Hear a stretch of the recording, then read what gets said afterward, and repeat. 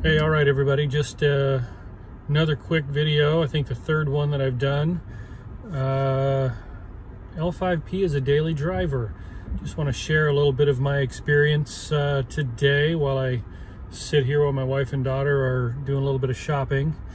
So I'm not driving right now. 1,283 miles now on this truck, the 2020 Denali 2500 HD with the Duramax and the Allison 10-speed, and boy, have I really enjoyed driving this thing.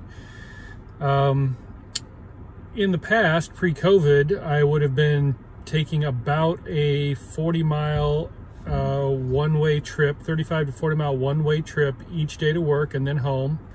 So somewhere between, I would say, 60 to 80 miles per day, mostly highway.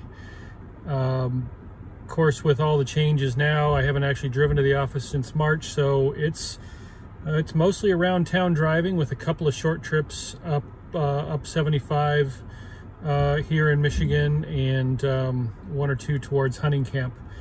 So the details so far, in the last 1,000 miles, I've averaged only 15.4 miles per gallon, but again, a lot of that is city driving. In the last 238 miles, I've averaged 18.6. None of this is hand calculated, of course. This is just looking at the screen on the dash here, so take that for what it's worth. But my last 238 miles have been more highway driving, including today, a little bit of a highway trip with the family, and last weekend, up to Frankenmuth, Michigan from where we live and back, all highway. And then we're going back up to a house that we have up there for the Thanksgiving weekend as well. So I'm guessing that my fuel economy will stay somewhere between the 18 and 20 mile per gallon range as that continues. A couple other things to note after 1,283 miles. The oil life sensor says 83%. The air filter life sensor shows 90%, brake pads at 99, front and rear. So that's just kind of some interesting information that you get as you scroll through the display here. It also shows your fuel filter life, which is at 93%, engine hours at 44 hours. So not a whole lot of idling, although I'm sitting here idling right now. So interestingly, I have not noticed a regen on the vehicle yet at 1,200 some odd miles, but my guess is that it did occur at least once during a highway trip, but there was no indication of it. I wasn't watching the miles per gallon so closely that I would have seen a dip. Matter of fact, I try and not leave that screen up because then I end up sort of obsessing over that, and I don't enjoy driving the truck. I found if I just don't look at that and just don't drive like an idiot, I'm fairly happy with the fuel economy. I think I mentioned in prior video, this is probably at least as good, if not better, fuel economy than my 2016 GMC Yukon with the 6.2 in it, and certainly better when I'm towing, even though my trailer isn't very heavy.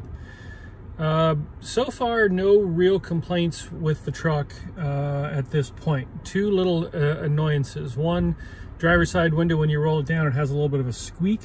My guess is that's just because it's been rainy lately. Maybe I just need to, I've heard before that if you use a little old-fashioned Windex and kind of spray it down in there, it'll kind of lubricate that rubber seal and make that squeak go away. The other is a little bit of a rattle that sounds like it's behind the rear seat. Some of the roads here in Michigan are pretty bad. Some of them are washboard. Speaking of the unpaved roads, obviously out where I live. And with the solid rear axle on this thing, as you guys may know, it rides like a buckboard across that stuff, and I get a pretty good rattle in the back.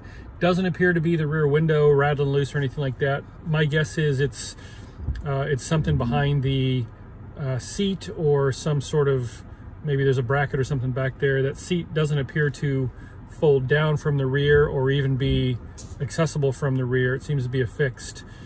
So I might spend some time poking around back there to see if I can figure out what that is. But all in all, everything's been great. Temperatures did drop down to the 20s here, and the truck does sit outside because it doesn't fit well in the garage. Did a couple of cold start mornings. Of course, no problems whatsoever. It did come with the front grill guard that was just included. It was under the storage area in the back seat when I picked this thing up.